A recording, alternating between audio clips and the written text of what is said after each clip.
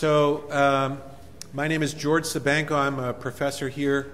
Brian Pogue normally does this. He's traveling today, so I have the honor of introducing our speaker.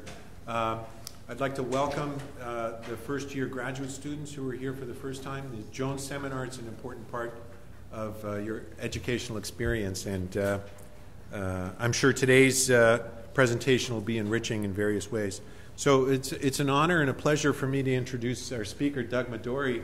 I've got a web page up here that describes Doug. This is from the Washington Post. You know, most academics are happy when they get quoted in the mainstream media, like the New York Times or Washington Post quotes them.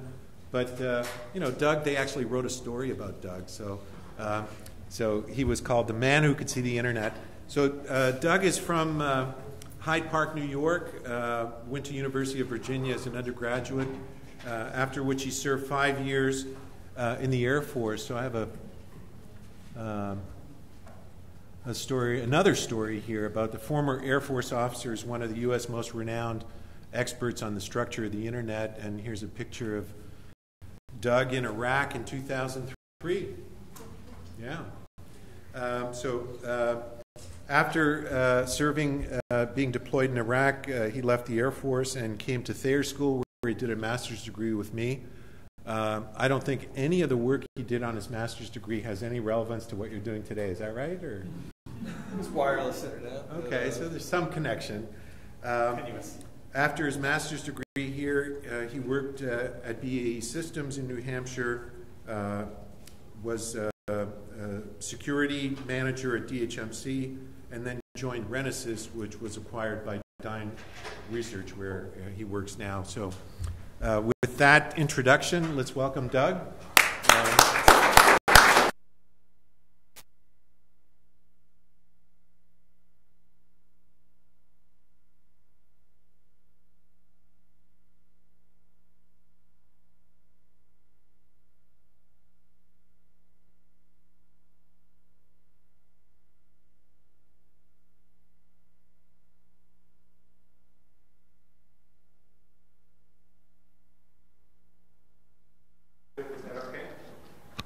Yeah, if you've got a question, can everybody hear me all right? That would be fine. I don't have a power cord. Maybe we'll last. We'll see. If everything goes dark, we'll know what happened. I know, it's star, star, star. That's right.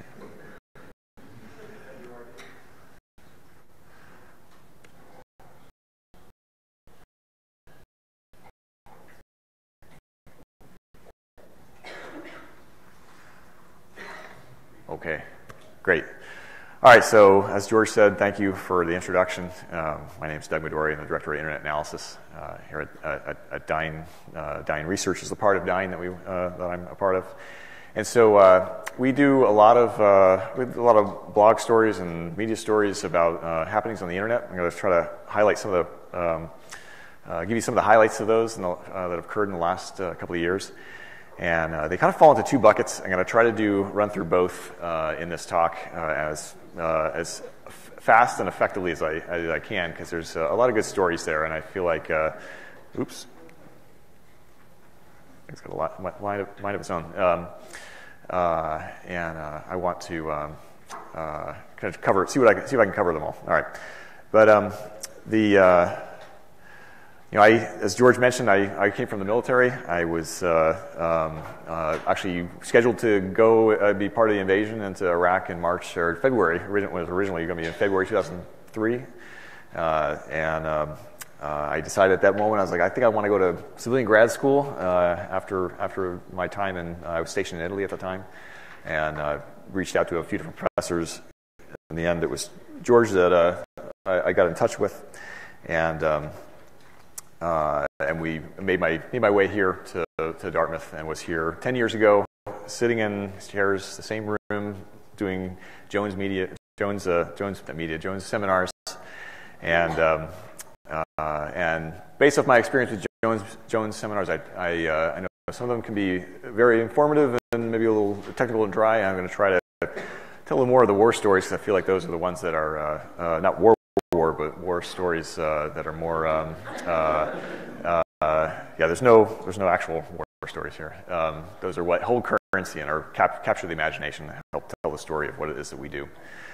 So there's the two buckets. There's the routing security issues, and then there's also the geopolitical things that we these days a major geopolitical event doesn't occur anymore without some internet component to it. Typically, somebody shutting off access to something or somebody, and usually we try to inform that discourse with data that we have and analysis we can do, and we are kind of one of the go-to outfits to ask the media comes to ask questions about something that's happening in some part of the world that's experiencing some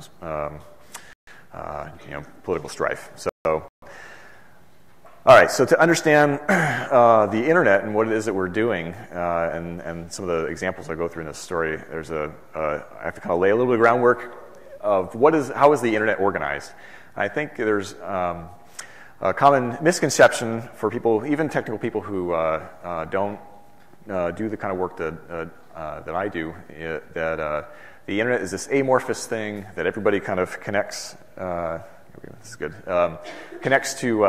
You can connect to anybody. Everybody's connected to each other. Everybody's a little bit of a kumbaya kind of thing. Everybody just makes it happen, and somehow it just works. In reality, there's actually a structure to the internet. There's a hierarchy. There's a business, and there are people that are doing things only because they're paid to do it, and that actually creates structure and is an organizing principle to the internet. It's a good thing that people are. That this is the case, that people make money at it, and also it's the secret to the success of the internet, the industry around the internet. So there is a notional layout where you've got a hierarchy. You've got access networks at the bottom, customer networks buying service from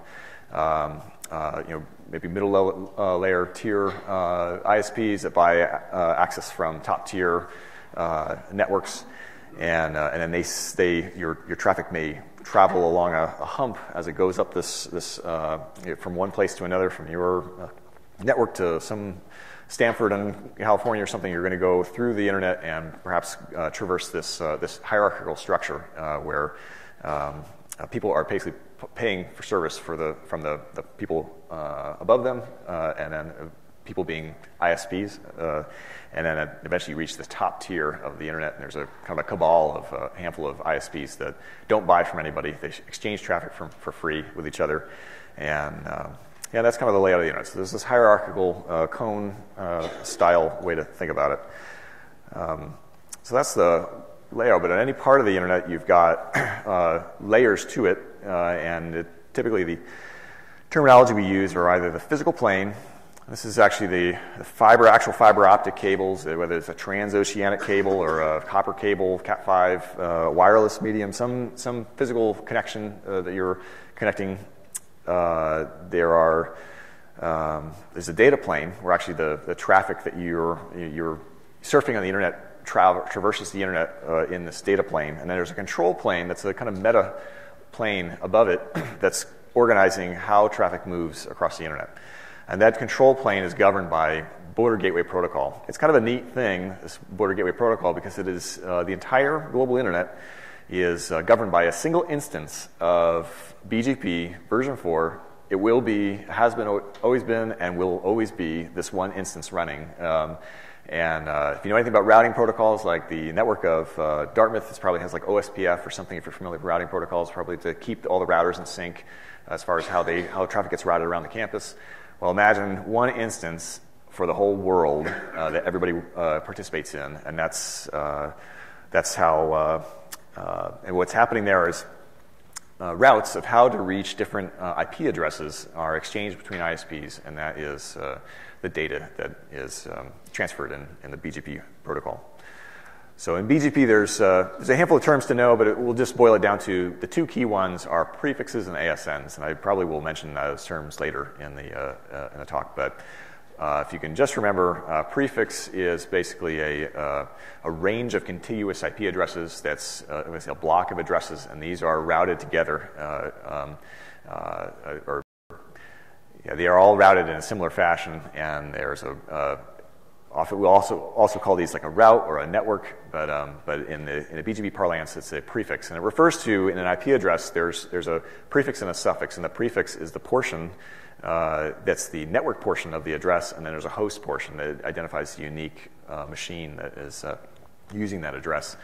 And so the prefix is often written in a slash notation, where you have some dotted decimal for v4 is dotted decimal, and then a slash 24, and that refers to the first 24 bits of this 32-bit address is the network portion, and that is going to be a route that gets circulated in BGP or any routing protocol. Another unique thing of BGP is the ASN. So these are autonomous system numbers. And so again, in BGP parlance, an entity out there that participates in routing traffic is an autonomous system. So Dartmouth is an autonomous system. These are, and it's just basically, and it's assigned an integer that is how it's uniquely identified. And so an ASN is an integer, and these are example ASNs here. So you have Verizon is AS701, Sprint's 1239. If you were like me and you work with this data all day, every day for years on end, you end up memorizing hundreds, if not thousands, of these numbers. I can name providers in any country almost in the world and know them by their numbers. But it's important to appreciate that these are abstractions. So these numbers are abstractions. Like 701 is one integer that represents Verizon. Verizon is a huge network with thousands of people, thousands of offices, thousands of networking components, reduced down to one network, to one integer. And if you were to draw that level of abstraction of the internet, you still can't draw it. Like it's not. People do it, and they do it kind of for artistic purposes, but not in a way that you could meaningfully understand, in my opinion. So that's just maybe an insight into the vastness of the global internet. So these are autonomous system numbers, ASs. I think we'll see those. So this is an example of Dartmouth. So we're here. If you are on the wireless or the campus network here, this is how your address space for how outsiders send traffic to IP addresses that you were assigned here, how it kind of comes, at least the last couple of ASN hops to Dartmouth College. So Dartmouth College has AS 10755, and then it announces its address spaces to a handful of entities.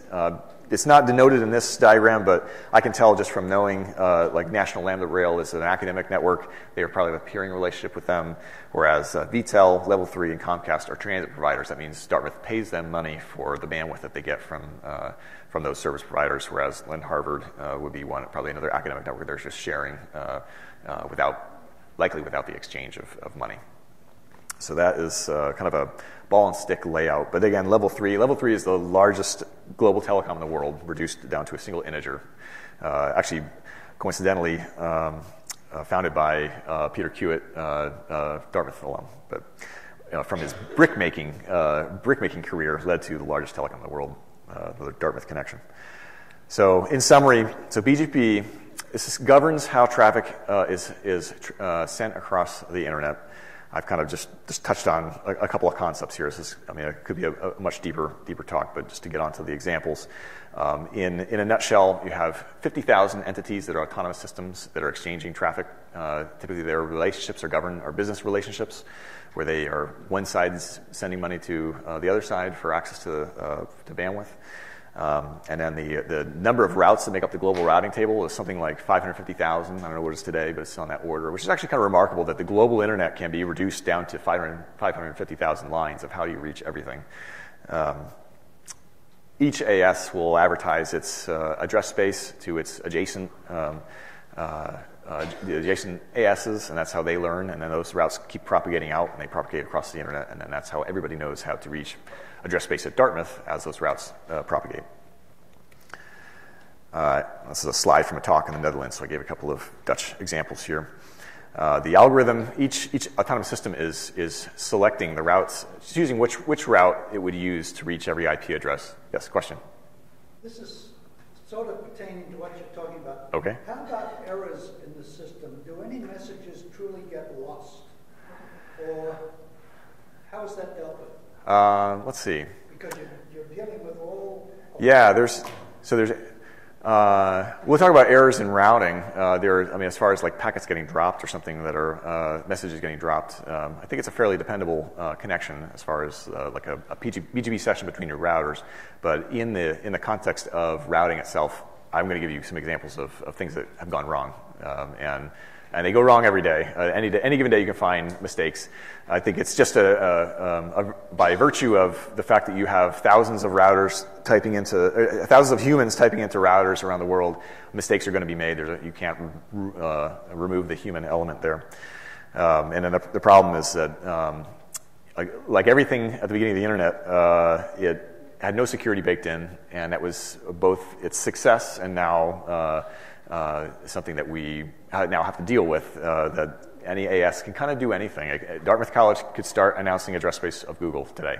They could, now Google would probably figure it out fairly quickly. They would have to try to either contact somebody here and have them to stop. If that didn't work, then they'd try to go with somebody upstream and try to get them to shut off Dartmouth. But that is a human process that takes time, and you have to have good contacts. You have somebody who's answering the phone who will, so that's how it's solved right now, and that's probably has to be solved for a long time.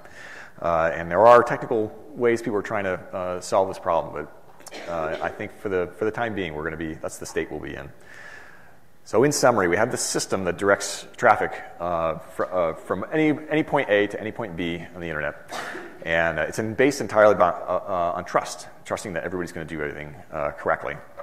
And I'll give you a couple examples where we've seen that trust violated. So in 2013, we saw the first in the wild instance of a BGP man-in-the-middle attack. Now, this had long been theorized. People knew that this was a possibility. There was a black hat talk that one could do this, and and so it was well known in theory. And then this was the first instance where we caught this in the wild, where this entity out of Belarus was announcing address space they targeted a number of different entities. There were U.S. financial institutions targeted that we now work with. And there were also a lot of foreign governments targeted. They had a thing for foreign ministries of foreign affairs of various governments that they were targeting.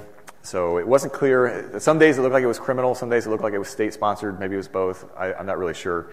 All we knew is we could see the routing occurring and seeing what we see was there was these graphs, these diagrams, maps that we posted to explain this are based off of trace route data that we send out. So we perform about 500 million trace routes a day. I think the number is, maybe it's more. We have about 250 locations around the world where we're basically trace routing the entire internet every day, and we're just tracking how does traffic flow. We have the routing data tells us how it should potentially go, and then we put our own traffic, and that gives us a little more flavor. We can kind of measure how long it took to get from one place to another. BGP doesn't answer that for you. And then also what cities you're traversing, precisely, more detail. But the only way to get at that, BGP is never going to answer that thing. You have to send your own traffic and measure. And so trace routes basically just plot out what are all the routers between where I am and this other part of the internet. So we do that to the entire internet every day. And so when there's incidents like this, we see our trace routes get sucked into it, and then we can see get a good idea of what's actually happening here. And so we were seeing trace routes getting sucked into Belarus, domestic traffic out of the United States, rerouted out to Europe, into Belarus, and then on to its destination. So someone who is affected by this might notice that their website seems a little sluggish that day, but it may not be perceptible, the difference in performance, for them to know that this is going through Eastern Europe now while I'm on my session with my banking webpage or something like that. Yes, question? What does MITM stand for? Oh, man in the middle. Man in the middle, yeah. So there's a man in the middle can refer to, there's a lot of different types of attacks, different man in the middle kind of things. In this case, it just refers to there's somebody in the path that shouldn't normally be in the path, and just very generally. And so I don't have, we're not really a security research operation. We're a routing analysis, and so I don't know the rest of the story from the security standpoint. I know from a routing standpoint, this is for sure suspicious activity.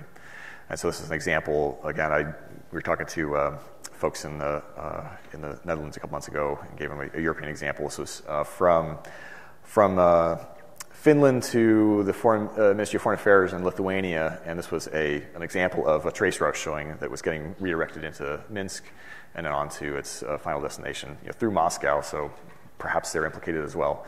And then for the these routes here on the right, these are autonomous system numbers that refer to what's the legitimate route. Typically, we have AS paths. These are the paths of the autonomous systems that your traffic goes through, and it basically appears as a series of integers. And so we see the normal path, and then we see a new one show up that's got that's not normal. And then combine that with the trace routes, we can see that the data goes on through others. Yes. I see how the attack was detected. Yes. How exactly was it carried out? Yeah, carried out. Well, that's kind of an open question.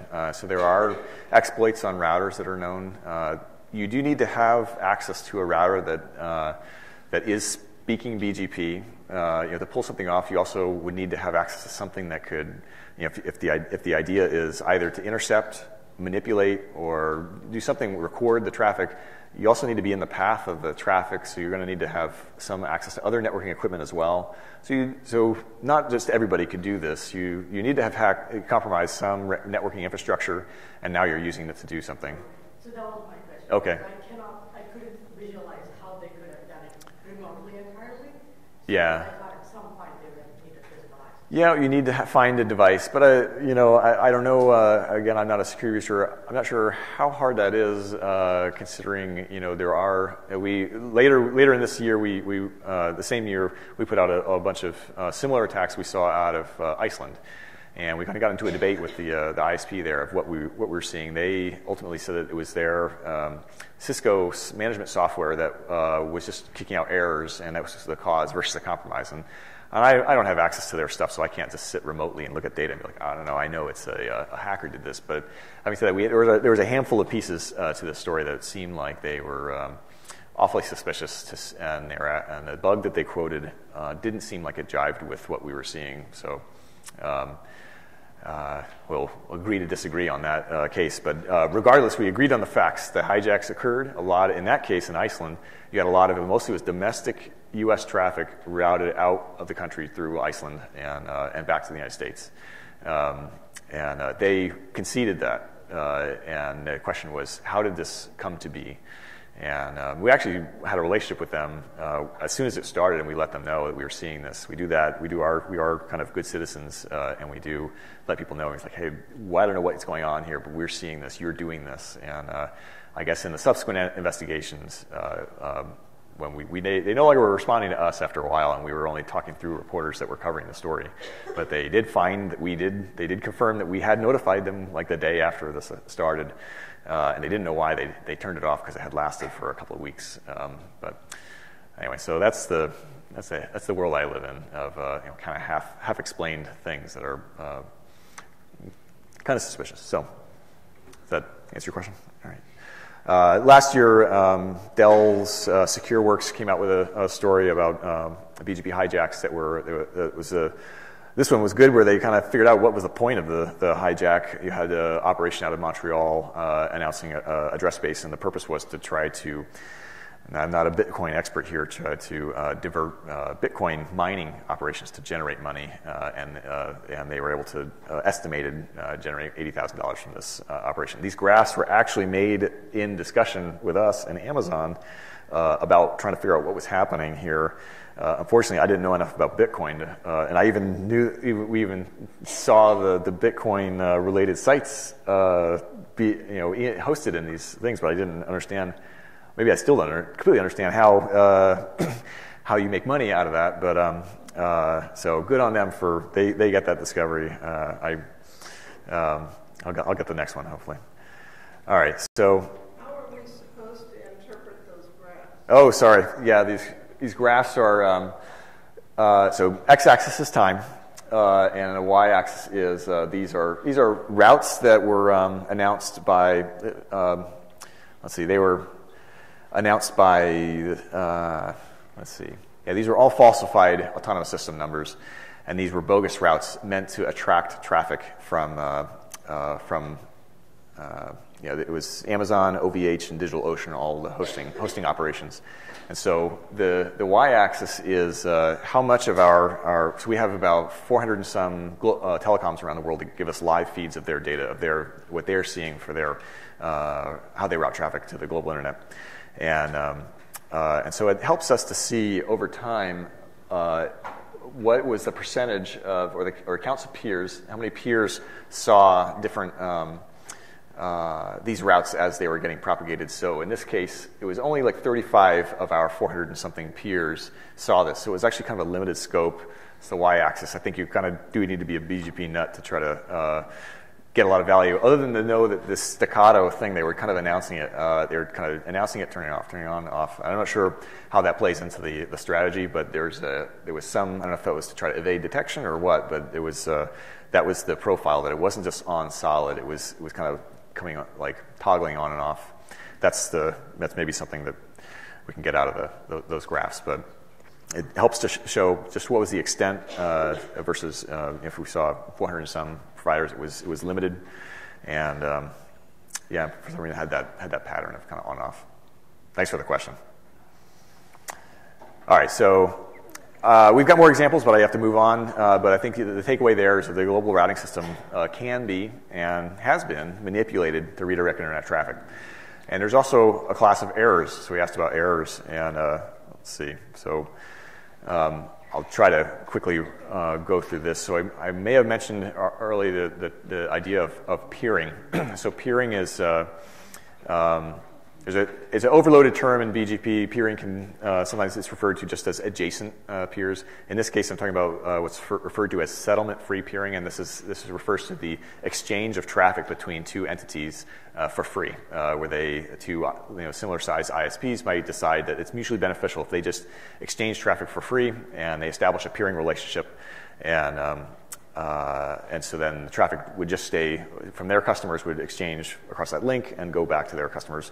As this diagram is trying to reflect, where announcements, to make this work, the announcements need to go out of one customer cone. So if ISP A and ISP B are peering, then the BGP announcements for address space out of A's customer cone would go up through A, over to B, and down into B's cone. And then the traffic will follow the opposite path of the path. Let's see. I'm getting a low battery thing. So then we have a Mac power. It's a couple years old. Actually, maybe it's last year's. All right, thanks. So there's a couple ways that this can get messed up, and we see this. I think on any given day you can find examples where somebody's messed this part up. Let's see. Oh, good. Is it working? Yeah,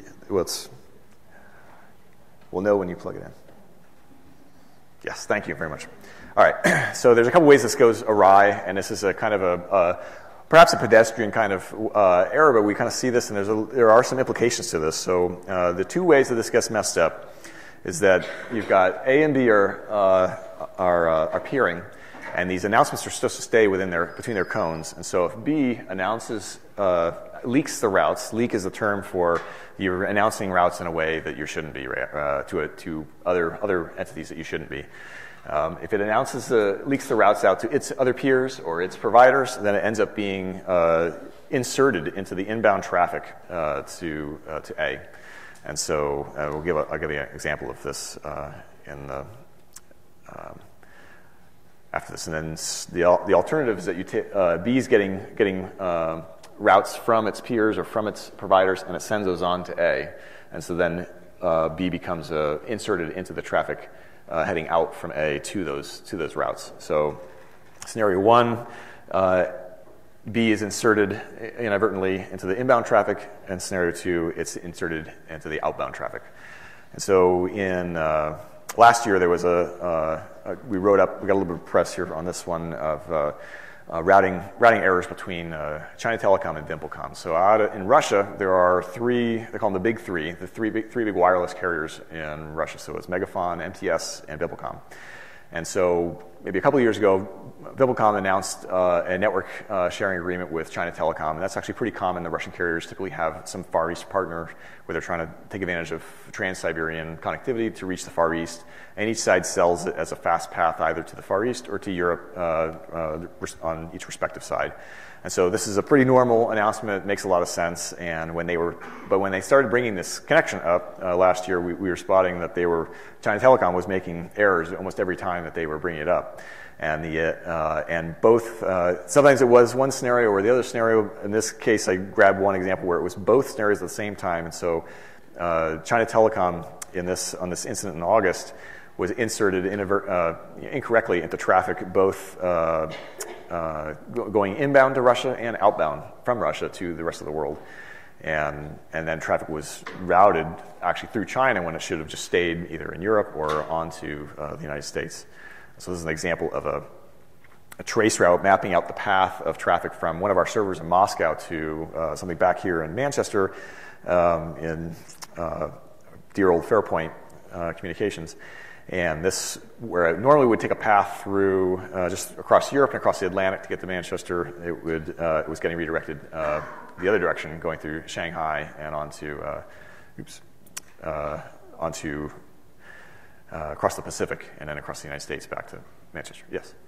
In terms of misdirection or redirecting traffic, right. Websites to a malicious attacker or a third party, we're seeing a couple of these things happen. As early as April, Tesla's website has been not exactly hacked, but someone portraying as Tesla's employee called AT&T and made them redirect all their calls to a fake phone number. Okay. He then called Tesla's domain registrar, and then since he has the one-point verification with the phone number, he made all the control of the website to his email. Oh, wow. So, and then took control of the website.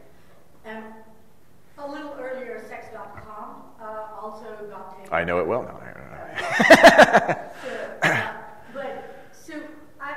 My question is, you're talking about how redirects can happen. Yep. Something as simple as this can occur in Sure. terms of social engineering. Yep. What are the fail-safes? I mean, we know that things like this can happen, but why are there not enough fail-safes right now? How was a person able to just give his phone number and just take control of a company? All right. Well, you're describing social engineering, I'm just that's. trying to give this a different angle. Yeah. I see what you're saying, but there's also this other side. So how do you? You're right. There's other. There are. It's a broad topic for sure. You're mentioning social engineering. So the question was about people who are social engineering people to you redirect traffic. There's been a couple of high-profile incidents where actually we actually benefited by being the new provider. Dyn did of being the new trusted provider to protect people's domains. And I can't tell you what security protocol for what Dyn does, but I know it's pretty substantial because this is a known threat vector. That is, I think as long as we got humans involved, it's going to be hard to completely remove some element of social engineering. In this case, since this is a talk about routing and routing anomalies, I'm kind of constraining this one just to the technical routing impacts. So, but it's My question was about are you also considering things like this when we are considering these points and the security aspects of this? And that was what. Oh, okay. Like a DNS redirect. Yes. That's. Let's see. I don't do analysis on DNS for redirects, and I know that Dyn, a larger company, is a DNS company that does the handle. I'm sure we've got experts that could speak to that. I'm not that guy, but I know that we're for sure aware of it. But it's an issue. All right, so this was back to the August 5th example where traffic was getting redirected through China to get to Russia, and these were 4 different perspectives. So these are these graphs. I'll explain these. So the time is the x-axis. The y-axis is latency. This is milliseconds round-trip latencies, and colored by what provider traffic took to get to VimpelCom in this case into VimpelCom in Russia.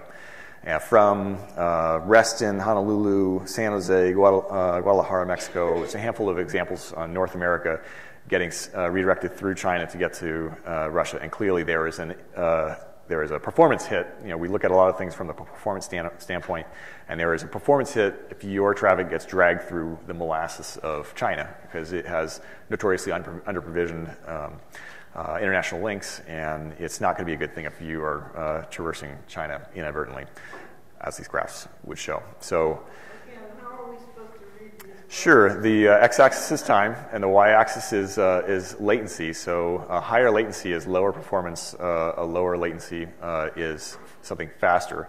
So when you have these big humps, you see they change color, and at the same time that they change color, they're also changing amplitude. So they're reaching higher latencies, which is basically slower, and they're also going through a different path. So they're going through a different provider because they're getting redirected through China Telecom.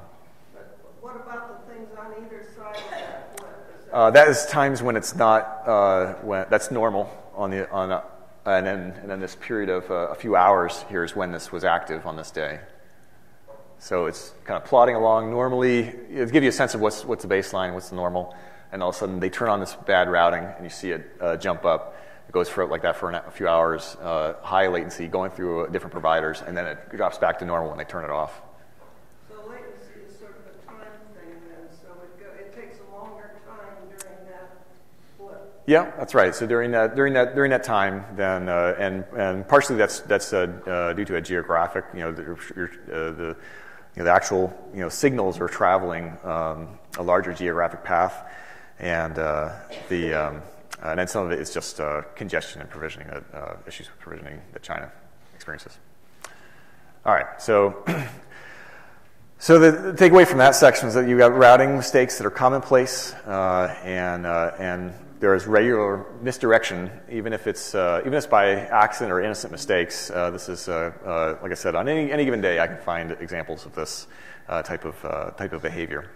And then I wrote a blog at the beginning of this year about kind of this vast world of fraudulent routing. These are another class of issues where people entities out there are typically announcing address space that is unrouted, that doesn't belong to them, sometimes just for a very brief amount of time to do some nefarious behavior and then release that address space and move on to something else. So this behavior's been long associated with spam. So people will do this because what they're trying to do is either avoid blacklists. If you do your bad stuff from a known IP address, then eventually you land on people's blacklists and they block all the traffic from that address space. So the next step is, well, I'll just keep moving what address space I'm using, and no one can kind of stop me from doing this.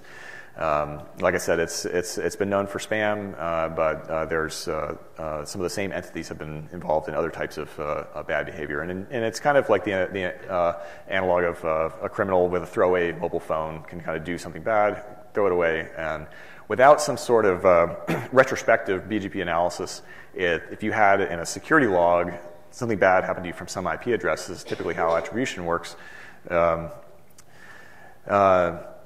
You're going to see, Comcast, in New Jersey, based off this IP address, sent me some bad traffic, and so maybe I'll complain to them or block them or something. But it may not have been. You would have to know at that time how that address space was routed, and that's not unknowable. But the average security analyst doesn't typically have those kind of tools like I do, because that's all I do. So it is something a couple of security conferences I've spoken at earlier this year. I've kind of laid that as a suggestion to the security analysts. Just proceed with caution with the attribution based off IP addresses, because there is room for bogus behavior, and these are a couple of examples. So this is one that we've written about a couple times about out of St. Petersburg, Russia, where you have routes. Again, these graphs on the bottom are just time on the x-axis, and y is, in this case, this is a percentage of how much the internet, you can interpret it as a percentage of how much the internet was believing these routes. And they are reaching, in this one on the right, they are reaching nearly 100%. So pretty much the whole internet accepted these bogus routes.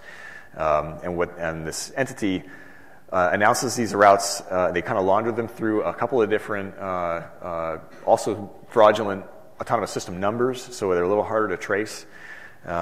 And those get rotated out regularly. The IP address ranges get rotated. And in fact, in the course of this talk, this thing is still active. And actually, in the course of this talk, it'll probably rotate a few more times what address space it's announcing. And so somebody's gone to great length to try to obscure this. And if you were to go and look and figure out who it was who launched this thing at me from this IP address, if it's from one of these, it could be difficult to try to trace back where did this actually come from without some more comprehensive routing analysis. Here was another example where we saw another entity out of Russia. We actually see most of the stuff out of Russia and Eastern Europe, so that seems to be where they like to do this type of behavior. But this was kind of an improvement on the previous activity where they were using autonomous system numbers of entities that were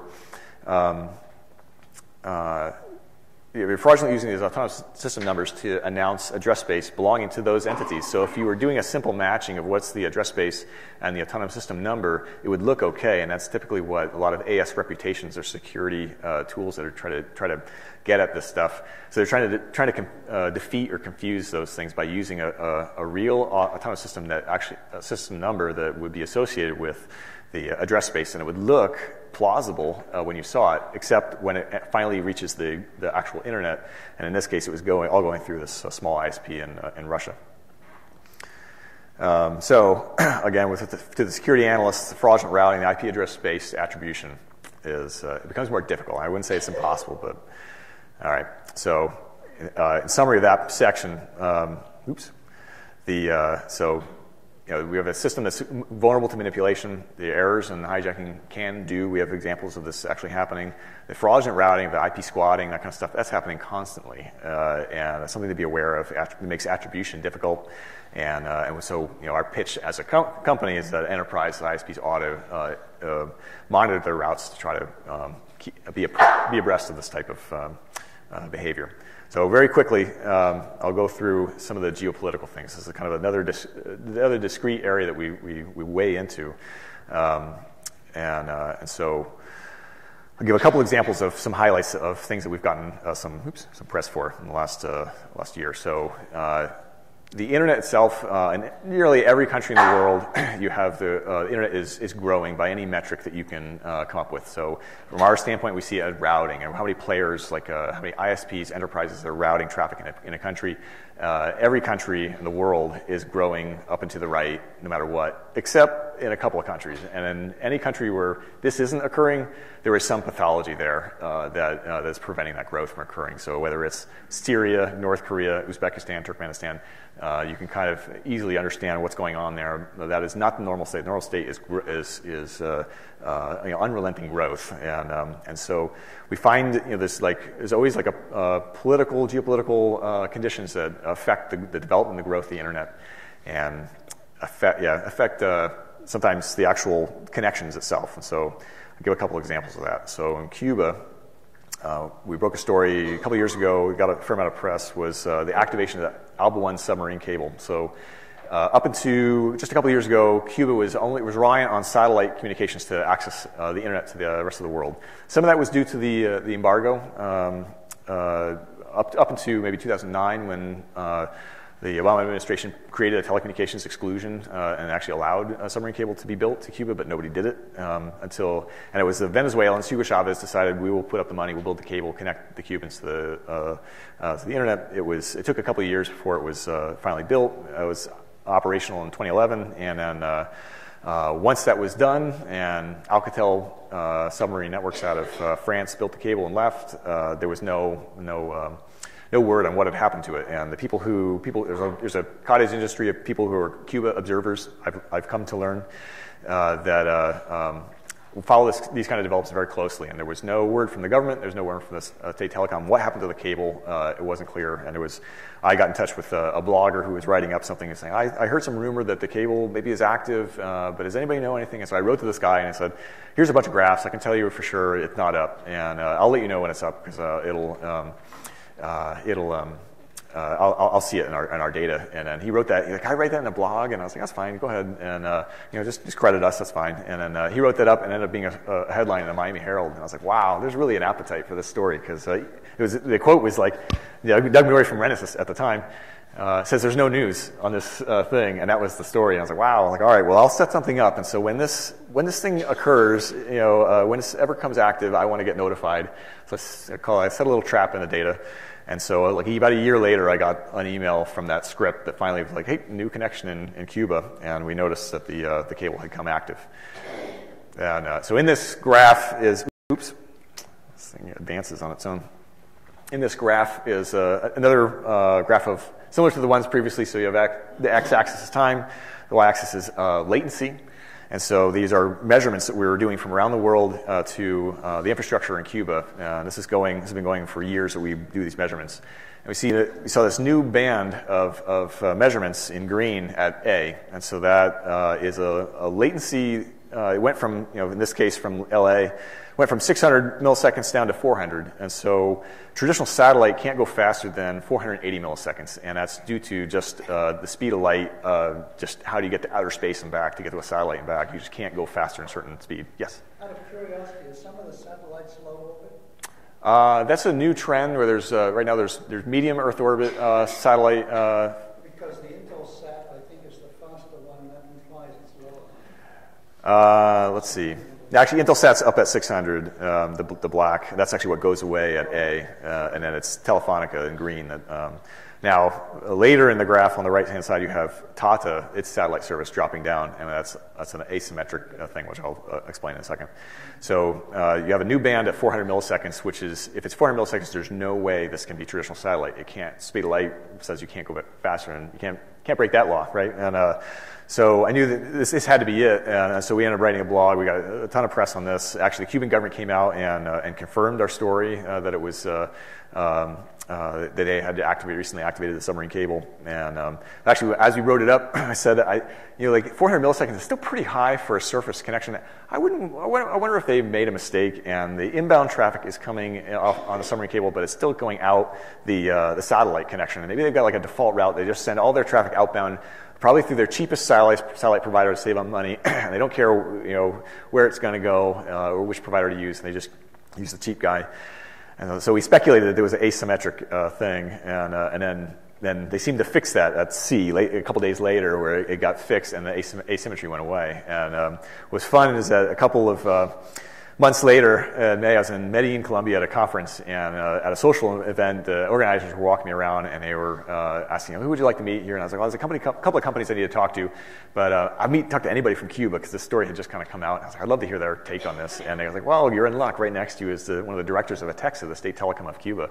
Like, would you like to meet him? I was like, oh, sure. And so this is entirely in Spanish, too, which is I got rudimentary Spanish skills here. So I was like, oh, my name's Doug Madory. I wrote this blog about your submarine cable, and this guy's like this kind of big fat guy with a grumpy big mustache, and he's like looks down at my badge. He's like, yeah, I know who you are. And I was like, all right, well, congratulations. I'm not really invested in the politics of this.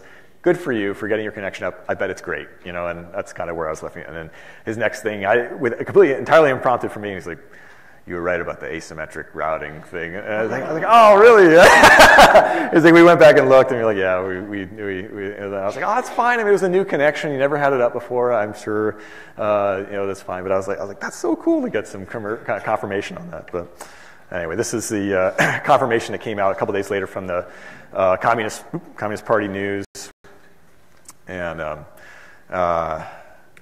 So, and this is Yanni Sanchez is kind of probably the most noted dissident out of Cuba, blogger who writes about it. And so she was our best friend for a week there. We're putting our stuff out.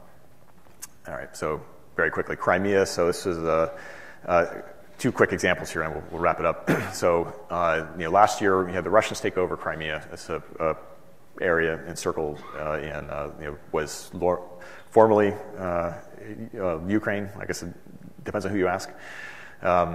So once the Russians took this area over, there was an issue with infrastructure. All the infrastructure, and most of it still is, this isn't completely resolved, it's still dependent on mainland Ukraine, which was a problem for the Russians. Now, these maps are maps of just the infrastructure for the gas, water, electricity, telecom, and they all go to mainland Ukraine, which was now considered foreign territory to the Russians, who had just annexed Crimea. So immediately after they had their vote, if you remember, there was a vote to validate the annexation. They voted to stay with Russia, and Medvedev went there to give a speech about, welcome to Russia. And one part of his talk was, it is unacceptable that sensitive communications would leave Crimea and travel through a foreign country, referring to Ukraine, because all the communications had to go across that land bridge back to Ukraine. And so I hereby order Rostelecom, which is the state telecom of Russia, to build immediately a submarine cable to go across the Kerch Strait, which is about 6 kilometers. It's not very far to get to mainland Russia, and we will connect up Crimea to mainland Russia. And they are still working on running the power this way and everything else, but in fact, he felt it was so emphatic that he tweeted it. This is his tweet. He's a big Twitter user. Medvedev is. You should follow him. And so he got 287 retweets. So good for him on that. But essentially, in Russian, it says, "We got to build a submarine cable. It's unacceptable that Russian communications would go through a foreign. Now it's an adversary. Ukraine is to Russia." So that was one where I was like, all right, great. I will find when this comes on and put this out. And so actually the following month, Rostelecom claimed that they built the cable. They may have. It didn't come active until 24 in July, and we saw a new path show up of this new entity showed up in Crimea that was Miranda Media was the name of the local Russian branch or agent of the Russian carrier, and started signing up like gangbusters new clients, and they were dropping Russian transit and moving over, dropping Ukrainian transit and going over to the Russian, and so we kind of broke that story. We kind of tell it from a performance standpoint again, because some of this has to do with what was the best thing for the Crimean portion of the internet.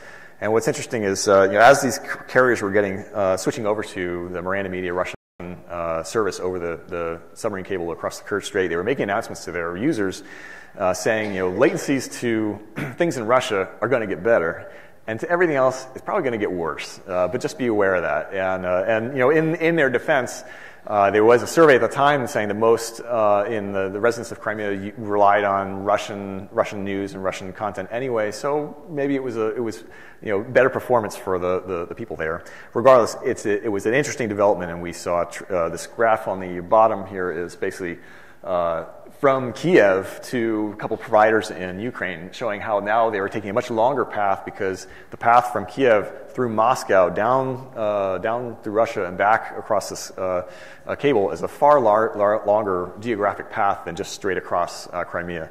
And so they were taking a performance hit just to be able to connect from mainland Ukraine back to Crimea. Oops. All right, last one real quick. So North Korea, this ended up being like the biggest story we ever did. And we've been in some big stories. We were noted quite a bit when Egypt turned off their internet in January 2011. We did a lot of, broke a big story. Like Cuba was a big story, I thought, but this was the biggest ever. This is December this past year. So in November, setting the context, you had Sony was going to put out the Dictator or whatever, the comedy about killing the dictator. Was it the interview? Right, the interview. I haven't seen it, but so that upset the North Koreans. They hacked Sony. There's been lots of repercussions. Obama made a statement saying, "All right, we will on our terms, we will get back at North Korea by our own means." And then North Korea just went out, and so. I think the consensus is that it wasn't the United States that did this. The United States was probably doing other things, but in the meantime, what we saw was I was kind of following a story with a guy who writes this North Korea tech blog, and this blog is basically a clearinghouse of open source information about communications in and out of North Korea. And so he's also a reporter, and so he and I have done a couple stories together, and then also we also talk about North Korea, and we kind of share insights. And so while this was going on, and we were kind of chatting, and I was like, hey, it looks like it's like a Sunday night. I was like they're having I can see a lot of routing instability for North Korea, and it's like, well, let's check on it in the morning, see if it's something. And I came in the morning, I was like, oh, they're down. And I was like, I made a little graph, I sent it to him, and I went to a 2-hour meeting, and I came back, and like my email was blowing up. He had put out the story about that we were confirming that North Korea was down, and so I was like, all right, well, if he's going to put it out, we'll put it out. I put it out. We get a call from the New York Times to confirm the story. It ended up being big, and in like the next 8 hours, was nonstop talking to reporters calling in, and I was, ended up being, from a technical standpoint, North Korea's internet, you got one AS, 4/24 routes, representing about 1,000 unique IP addresses, represents the internet of North Korea. To compare that, the U.S. is on the order of like 1 billion. So U.S. is like North Korea cubed, and so they are incredibly small. And I remember speaking off the record with one of the reporters I know well, and they were like, do you think the U.S. did this? And I was like, well, I don't know that. I just know the routing. It went off. It had about 12 hours of duress. You can see it was routing instability, and finally it just went kaput and was down. And I was like, but to be honest, as a taxpayer, I hope that if our government could do something like this, it better be really impressive, because this isn't impressive. This is like a pretty weak network that took a long time for someone to knock offline. But anyway, I was like, don't write that in your story, please. And she didn't, so that's good to have the relationships like that. So this is I gave one of my graphs to the Reuters, and they reproduced it. We had, like I said, we had this crazy media, and from an analytical standpoint, from the stuff I do, it was a really thin story. We ended up being in it's 4 networks go down from a technical standpoint. That's the story, but it was just the context that it occurred in. And so then I got on NBC's Evening News with Brian Williams, and then I had to run down to Manchester to get into a studio so they could film me to put me on CBS Morning News the following morning, and then I was on Bloomberg and NPR, and like I said, we'd done a lot of big stories. This ended up being like the biggest thing probably that we've ever done as far as media attention. I know a fair amount of the media landscape in the United States to know, all right, well, if the New York Times calls, I'm going to call them. I answer that call ahead of, I don't want to. A lesser paper, some trade rag perhaps, or NPR, TV. You're going to answer ahead of somebody else, and so I'm trying to do triage. And then I started getting all these calls from foreign entities, and I was like, "Who is TTK?" And I was like, "Well, that's like the BBC for Japan." I was like, "No, you should take that one." I was like, "Okay, fine." And so people were trying to help me understand who it is that's calling in, and we were on like the nightly news in Japan and Brazil, and it was it ended up being a wild story. It was just kind of like like I said, a handful of things happened at the right time. We put that very casually out, and it ended up being like the biggest story. So who knows? But so the internet, it does not occur in a vacuum. It is subject to some of the same forces that the humans live in that environment, and we can kind of measure that from a technical standpoint. There's a lot of great stories that you can tell from that. And that's it. So thanks for your time. Question? Speaking of politics, all right. Is internet traffic stored, and if so, what percentage? And what do they put it over? Is internet traffic stored? I don't think. I don't know. This claim, I guess I'd have to go to like Snowden disclosures to say, and actually some of those, I know that there was some discussion on some of the technical forums of some of the early disclosures of just like, because there was some claims on some of these PowerPoint slides that kind of sounded like hubris for people who are expert, saying that they had basically built like this network across the United States that could just warehouse all the traffic, and I was like, wait a minute. And then I think it was some cost in it as well that was like, I think we do this for a program that costs $40 million, and some of the other like engineers at ISPs are like, wait a minute, you could do that for $40 million? We're not doing anything near these numbers, and it costs us like hundreds of millions of dollars to do the same thing. Like, how is this possible? You have to build another internet to handle just the volume of traffic. So I feel like some of that stuff is a little bit hubris. I don't know. I don't have any way to know other than just a sense of operating in the space. Yes? Local public library. Yeah. Has installed Tor. And I was wondering, do you see traffic changes due to routing through things like Tor? Can you monitor? No, Tor is operating on top of, so it's an over-the-top kind of service. And I guess for people who don't know, Tor is something you use this to access the internet, and then you're going to get routed through some probabilistic system you don't know where you come out is. You're not in control of it, and that's actually for your benefit because it's kind of anonymizing where you're coming from. So somebody who is receiving the traffic that you're sending doesn't know really where you're coming from, and there's where you get the anonymity. We don't have a way to monitor Tor. Maybe there's some. I don't do anything with Tor. We have had Tor what do you call them, activists or people who are, working with the Tor project in, let's say, countries that Tor is serving a very important digital freedom thing, and they've asked questions about, like, for this country, where would be the best next node to put, because Tor is also latency sensitive, and so for some of these places where there's repressive regimes, there's issues with latency anyway. Some of it perhaps due to censorship or let's say Great Firewall kind of stuff, and so the placement of the next Tor node is important, because if it gets too far away and there's too high a latency, that the thing doesn't work. And I'm not totally fluent on what are the outer bands of performance where it eventually starts to fail, but we fielded a few questions. We're like, well, I don't know if you can get to these places, but these would be places where it would make, from a technical standpoint, latency where you would be, there's a quick path out of this country. A Tor node would probably do a lot of good for the people in that country you're trying to help if you put it here. I don't know if you have to try to solve that on your own, but can argue from a technical standpoint where you would put a node. That's about the extent of Tor. I get questions about Tor quite a bit, and I should probably invest some time. Maybe I can go over to the library and learn about it. I was there just a couple days ago, and it was really great to hear two different librarians trying to explain Tor to two different retirees that were in the library in the middle of the day. I was returning some books, and actually they were getting it generally right. I mean, without getting into the technical details. And I was like, wow, what a neat. You had to be proud of your library on that day. Yes. But I was told that the government shut that down. Well, they turned it back on.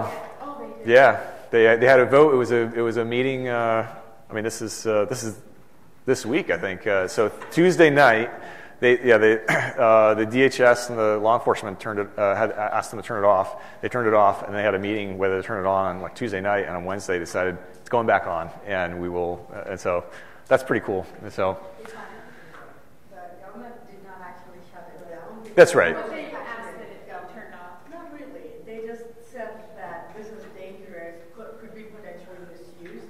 Are you aware of it? And you might want to reconsider something to that effect. But they did not actually ask them to shut it down. Okay. And we've been closely involved with this. Great. I work in the trust lab here. Okay. And we actually wrote a letter to the Lebanon Library as a board of trustees saying that Tor to not go back on taking Tor away. And they did not even have to vote on it. That just happened on Tuesday.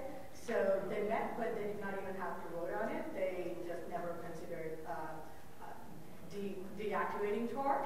So they were, I think, just trying to manage the public perception and stuff like that. That's what they care about. And they put up all the comments and news articles in support of Tor for public view, just so that the people will realize what Tor really is about. And there were 100 out of 100 comments from the public, only 2 were against, and a lot of people spoke for it. So nothing really was very radical that was happening there. All right, thanks. So let me interject here and ask you to say a few words about what your company does. So Sure. The work that you do, you sell that, right? Yeah, so getting in the news doesn't pay the bills, right? So we have to sell a product. And so what we were acquired, it was Renesys before April, May last year, and then we were acquired by Dyn. So now we're Dyn, but so we'll go through both companies. So Renesys, our main product is this product that used to be called Market Intelligence. Now it's called IPTI. And this is something we would sell to telecoms around the world, and we would sell them service to help them understand different markets. And so do algorithmic analysis and identify who are their competitors and their competitors' customers, and just keep tabs on how their competitors' customers are getting service. And that's super helpful for the sales folks at the telecoms that use this to keep track of if they want to have do their sales planning of who they're going to go after. The other thing we would add is little times we could see when the activations came on, and we'd keep tabs on when the service started, because these contracts are typically written in 12-month increments, and so when you're coming up on the anniversary of a contract of a service activation, that's a great time for a salesperson to go and pitch their greatest sale, because they're probably in negotiation right now to see if they want to re-up, and so the sales guys use this to try to do sales planning. I don't have any direct involvement other than just arming people with this information. We also have a lot of network engineers that do this, that they'll from large ISPs, and they want to look at different. They typically look at themselves, number one, and they'll look at other carriers in these products and make sure everything that they thought, how we classify things, matches up with their understanding of the network. And if there was any daylight between those two, then they typically get in touch and they were like, all right, why did you classify this relationship this way? And there's often routing errors that we can try to help them troubleshoot, figure out it's actually not you, it's this other party, they're not announcing your routes the correct way, and they can get in touch and fix that. So that's a product that's, out of the top 50 telecoms, something like 80% or something use that stuff. But telecom spaces, there's only so many. This type of tool is useful if you're multinational. There's not that many. There's not an infinite space of multinational telecoms. So we've got a base thing. We do a lot of ad hoc projects where we've got people who contact us, hire us to do particular analysis, we did work for the government of Bahrain for a while to look at help their regulator understand how their policies were actually changing the connectivity in the country and trying to promote competition and better connectivity. So we do a lot of random things. I'm one of the people who catches the random task things. And so then we were acquired by Dyn last year, and so Dyn is a DNS, primarily known by its DNS company. It's actually based in Manchester, just down the road here, and they make their money out of a handful of different DNS services. The name came from Dynamic DNS, but that's really a very small part of the company anymore. Dynamic DNS was a service where people would, if you have like your home computer and you're getting a different IP address every time you connect using your local Comcast or service, and you want to be able to reach back into your computer, then you use this Dynamic DNS to use this like a domain name that will always be updated with whatever IP address you got from your ISP, and that'll allow you to connect back. Real simple mechanism, and they just saw an opportunity out of a college dorm room, ended up being the foundation of the company. And then now we do big things like we are the authoritative DNS provider for Twitter. If you go to Twitter and your machine is doing twitter.com and translating that into an IP address for you to reach the Twitter servers, that's Dyn, that's responsible for that translation. And so that very simple function, when scaled out to the total internet, the entire globe is a $1 billion industry of getting that right, and there's also services you can add where you can kind of like, I'll return an address under certain criteria. If you're in Vietnam, I'll give you a Vietnam address. If you're in this place, I'll give you something else.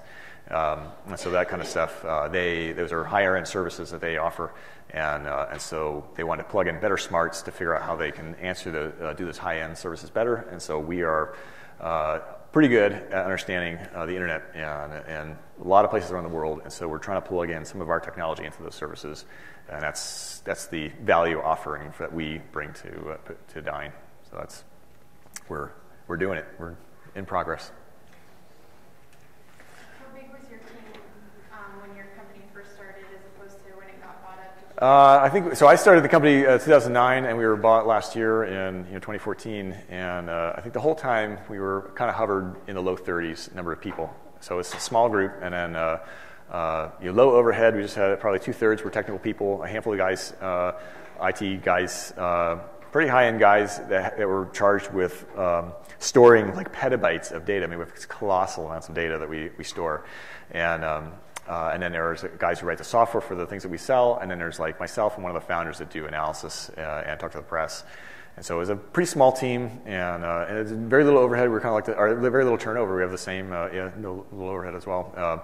It's like the same guys when I got there, and they had all been there together with each other for a long time when I got to the company in 2009, and we're still all the same, the same core of people. So it's a good place. It is a good place to work. And then Dyn is a much bigger operation where they bought us, and I think they were like 300 and something people, and now maybe they're up to 400. They've got sales offices in Sydney, Bristol, UK, and then they just opened one in Singapore last year. I went out and visited them. So they're an expanding and much larger company.